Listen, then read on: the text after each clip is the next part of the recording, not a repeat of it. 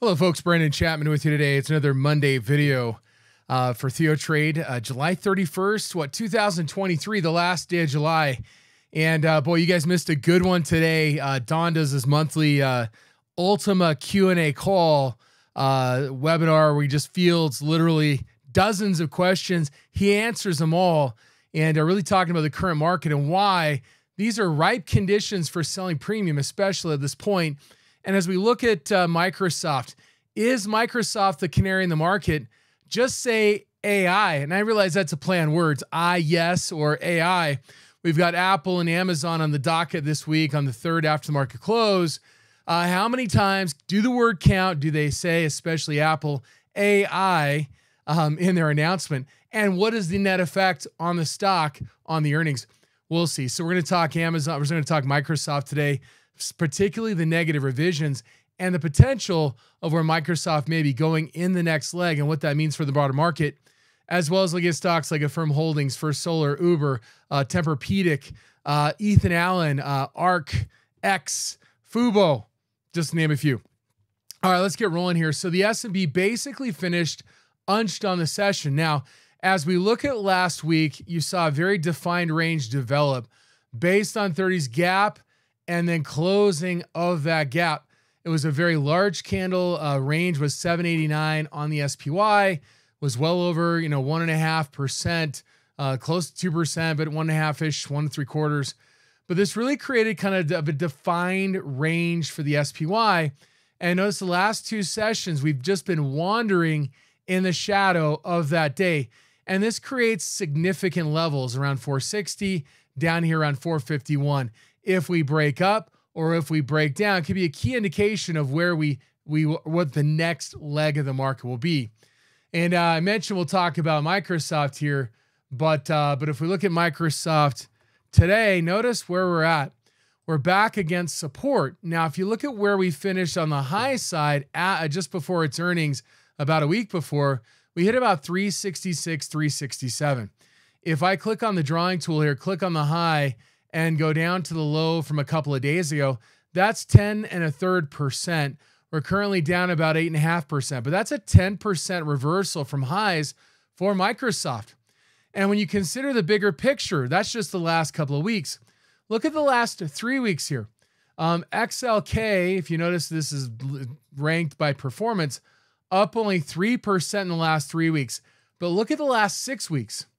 If we look at XLK, which is technology, of which, again, Microsoft, Apple are a big part of, technology is only up 2%. This is the bottom 5 sectors out of 11 and underperforming the S&P rather considerably in the last 6 weeks.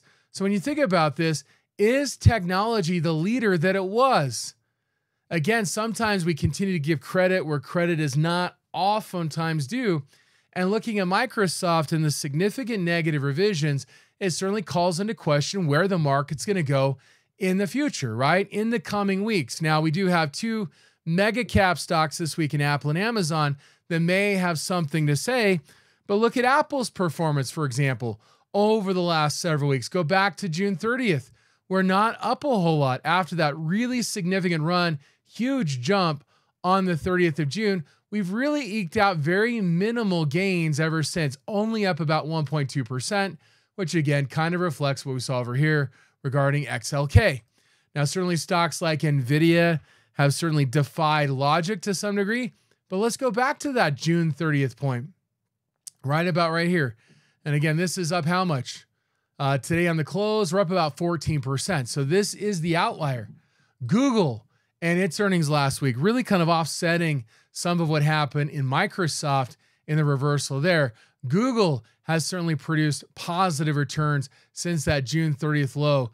But the question is, if we start to turn these stocks that have seemingly relatively overvalued, can they continue to go at this clip? The answer is probably not. And the earnings, although maybe positively revised, or in this case, Google beating estimates, certainly don't provide the underpinnings for a major market rally in Google. Although, again, we're still off of our highs from 2021, which is not the case if we look at Microsoft here, which is at the highs from 2021.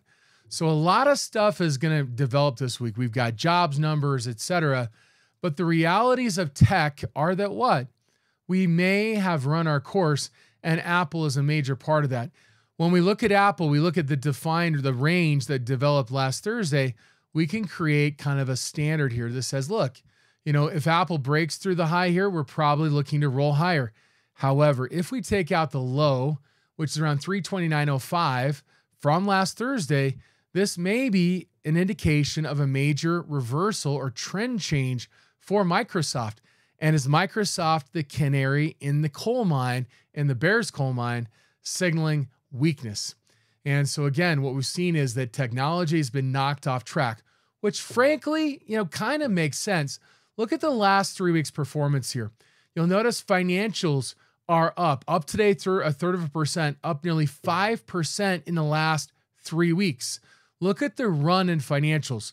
How do we make sense of this? Whereas technology is kind of falling by the wayside a little bit, and financials are reemerging after a major sell-off from last March. This is a two-part process. Number one is the fact that, look, they are more oversold. But number two, what the Fed has articulated is what? They think the economy is improving. They are now on hold in terms of raising short-term rates.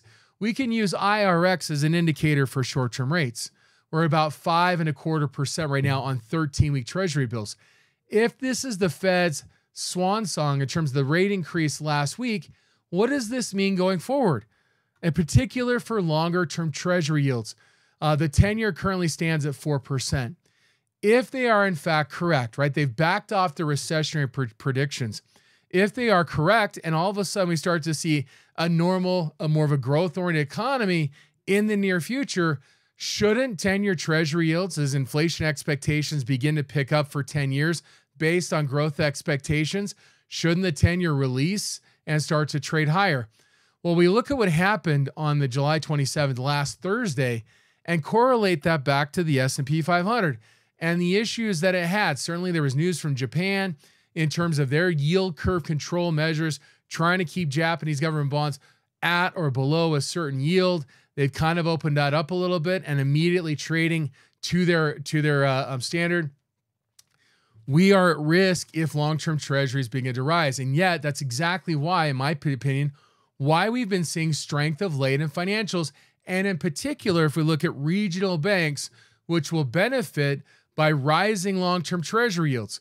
So if we start to see a flattening of the yield curve where the 10-year is rising towards short-term rates, where the 30-year, the 5-year, and we start to see a convergence, a bull flattening of the yield curve from being inverted, this is good for banks in terms of being able to lend and potentially make more of a profit or have better margins in the future.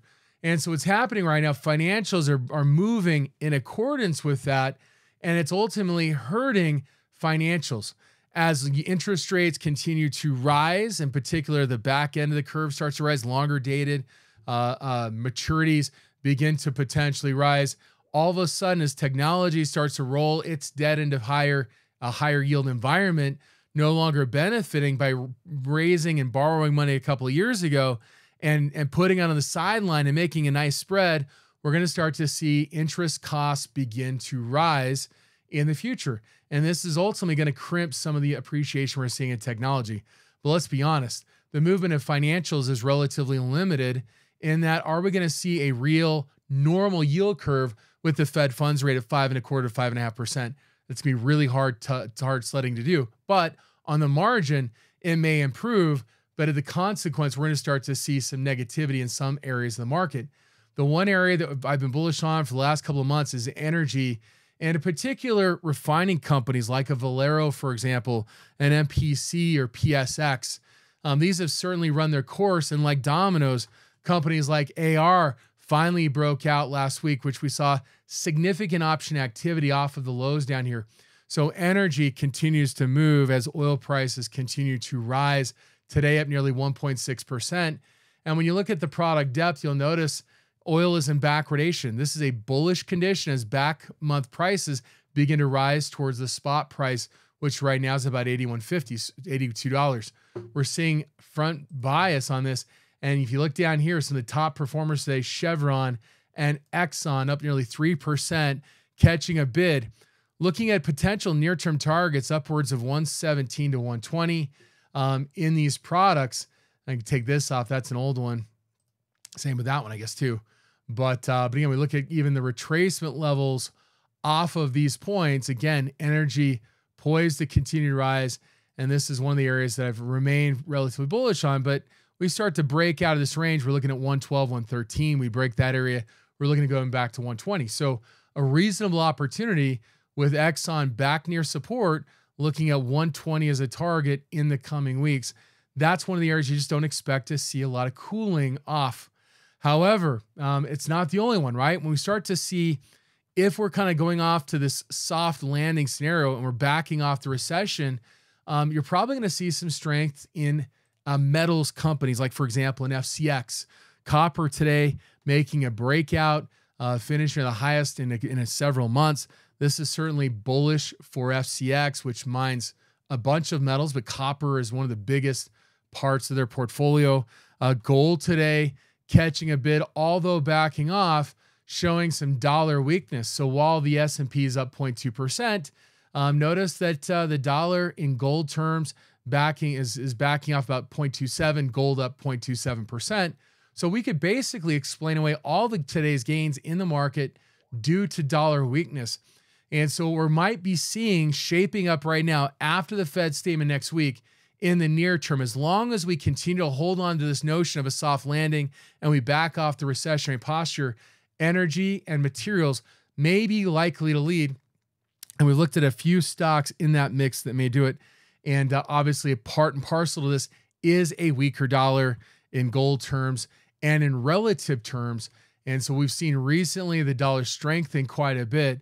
We may see this kind of back off and could hold the market up as energy, financials, and materials continue to lead out. And again, that's all posture based upon the idea that we're setting aside the notion of recession, and we may see dollar weakness, gold strength in the near term, and that will bleed across energy, materials, and then again, rising interest rates due to inflation concerns would certainly help financials as they borrow short and lend long, borrow at a higher rate and lend at maybe a more improved rate if yields continue to rise on the 10-year as a benchmark for it. However, as we look at this, I mean, AFRM, right? This is a high short interest stock finishing near the high of the session. I mean, we're still seeing the going after companies that have high short interest, coupled with unusual option activity. Firms had a number of trades that's really yet to really break out and experience a major squeeze, but it's possible, right? This is a weekly expiration for August out here at the $19 strike price. You can see it kind of filtering out here, but mostly bought. And again, this helps create conditions that if the price begins to move, it creates a gamma squeeze, which creates a short squeeze, which creates a further gamma squeeze. That's what we call, folks, a positive feedback loop. And we've seen a number of these over the last while. Lastly, week, we looked at IQ, which had a major move on Friday. We looked at stocks like Baba. We looked at stocks like XPEV, for example, last Monday in my video. Massive moves in the last week centered on China. And of course, we looked at KWEB as the ETF, e-commerce ETF. So anyway, we see here a big move over the last week in KWEB as well. FXI started coming on Friday. But again, major moves last week were Chinese companies. And that was a major focus for the video I did last Monday, and again also energy and metals. Schlumberger may be on the brink of making a move here as well as an oil service stock. This is one that Blake and I highlighted in our at the close. No, it's actually a joint session we did on a Monday on the 7th, I believe. No, it was earlier. It was on the 3rd. It was a little bit before. It was before the breakout. Sorry, it was on the 3rd. Then it broke out on the 7th. And again, a lot of this is based on unusual option activity, coupled with sector rotation expectations or short interest or both in some of these names. Now, again, Affirm Holdings is one of those stocks that kind of fits the bill here and had a really strong move. So again, if this were to break, what could we look at? Well, if you look at the range from about 13 to about 19 and a half, again, we're talking what, about $6.50 on the break, 25, 26 up here could be reasonable. But you look at past short squeezes, they've been pretty large at times. So again, could we get a 40 handle? Yes. Is it possible? Yes. Is it likely? No. But again, look at the pricing of these verticals on the out of the money options. Let's just go out 18 days. The positive skew out here allows you to construct a rather cheap vertical spread, buying the lower strike, selling the higher strike. And again, you can decide how much you want to spend. The less you spend, the less likely you make money. But if all of a sudden you have a blowout, a gap, jump in the price, a la previous short squeezes, 30 bucks, 25, 30, you can construct whatever you want. The further you go, the lesser the probability, but better the reward to risk. But there is, because of the skew, rising vol structure out here, this creates an edge out here on Affirm Holdings. And of course, this works for stocks like Roku as well, which today, big move, is a little bit lower in my session earlier this morning as we looked at it. This was a 95 strike. We're basically sitting at 95 right now, but it's a high short interest company, right? Can we experience a short squeeze? Absolutely. So the point is with these companies is that if you have adequate liquidity, right, and you have a rising out of the money call volatility structure, you can construct spreads, right, buying the lower strike, selling the higher strike, that would capitalize on a further upward move. And again, this is not a high probability trade, but could Roku end up at 115, 120, 150, right? You just don't know where the short squeezes will carry you. But again, you can go shorter amounts of time, go closer to the stock price. You probably want to see at least a 2.5 or 3-to-1 reward to risk ratio if you're buying the lower strike and selling the higher strike out here, which is, again, benefiting from the vol structure to be able to set up something like this. But again, this is an area right now already broke out. But again, as we know, these short squeezes can create much bigger moves. And if you're trying to speculate, that's the way to consider doing it. Another one is Uber. This is taking the other side of it. Well, let's go over another short squeeze stock. Fubo. We'll wrap up with Fubo here on the short squeeze talk. Fubo's making a major move today. Earnings are coming up. And for Fubo, this was OG $355. So we're seeing here buying the $350, selling the $5 strike price. Again, it's a really cheap spread. You pay 43 cents there. You sell this for 13 or 14 cents. You're into it for 30, 31 cents. Again, relatively small cost. You got 70 cents of upside if you're right. So is it quite 3-to-1? No, it's closer to 2.5-to-1. Sorry, it's 5.5 out here. Sorry, this 5. Yeah, 3.5. Sorry, 3.5 and 5. It's a $1.50 spread. Sorry, costing you about 28 cents. God, I can't get the math right here.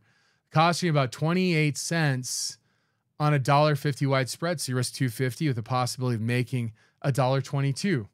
Okay, so we got a very solid reward to risk. If $5 is up here, but guess what? This stock has done it before. Doesn't mean it's going to happen this time, but we're seeing option activity, maybe with expectation that that could happen this week. They announced on the 3rd or 4th before the market closed. So again, some opportunity, but we may see a pre-earnings run here. And if you can see that push into above $4, does give you a chance of potentially closing it as we push towards 5 this week, even potentially before the earnings. But again, you see the positive vol skew benefiting these trades, so it makes them cheap to speculate. So if you're adding some bearish trades like potentially an Uber, guess what? You've got the downside potential. Major move higher dip 2.74%. Do you take a swing lower in anticipation? Maybe the market's a bit overbought today. Well, a bit overbought condition, generally speaking. This was an August expiration at the 48 strike. So not far out of the money, but you see we're seeing adding more interest out here. 42 is an example. So it's adding interest in here on the put side. Again, what if we crack open the downside in Uber? This may set up relatively well. Even if you want to give yourself a little bit more time, maybe out to like a September, you could buy a 52.50 and sell a 47.50. That's going to cost you about 280. You know, if you can get it for close to 255, 260, it may be worthwhile. Otherwise, you could look at like a 50, 47.5. It's probably going to cost you closer to $1.20. But the idea is if you can get about a 1-to-1 ratio, the volatility, we start to get a little more beneficial is to get out here just a little bit, like a 47.50, 45. You see that's lower and that's higher. I want to buy this and sell that. That's higher. So we could do a 47.50, 45. Just looking for a bit of a breakdown here by September. So you have plenty of time for something to happen. Yes, you may run away. Yeah, you can always take max loss. But again, this is basically set up for what? In case the market breaks down. So you can kind of sprinkle in stuff that is low probability to the upside and a little bit more moderate probability to the downside like for example, an Uber, which if it breaks, we could reasonably see this pull back to 42.50, maybe 37.50. This would be a reasonable correction, even if you're bullish in the long term. Similar we saw back here, for example, pull back, test the 61%, and then we ran again. So 61% is 37.50 right now. All right. So again, this is poised after a major move. Then we start to see, as we look at home building, right? What's happening with regards to the desire to buy stuff to fill your home with? Tempur Sealy, earnings have not announced. We did recover off the lows, which is good if you're looking to go bearish, because again, earnings can create the downside potential. It's on the 3rd.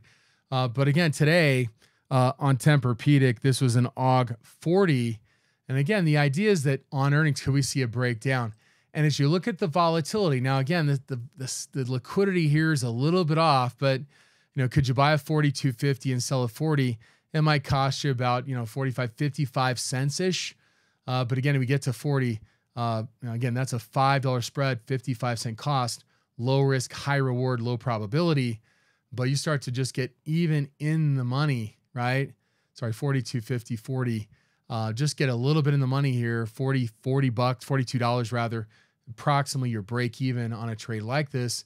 So again, you don't have to go down a lot to kind of break even here, but you need it to go down because it is an out of the money spread. But one way to play the downside in TPX. And as we look at earnings coming up for Ethan Allen, this is not an easy one to trade. You might use Home Depot as a proxy. But this has made a really nice run. They do have earnings coming up on the, in this case, the second after the market close.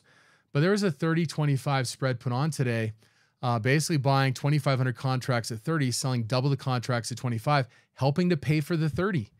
And so again, it reduces the cost, but you don't want it to go below 25. I wouldn't suggest this kind of ratio spread where you get 2,500 naked puts, unless you really wanted to buy Ethan Allen at the 25 strike.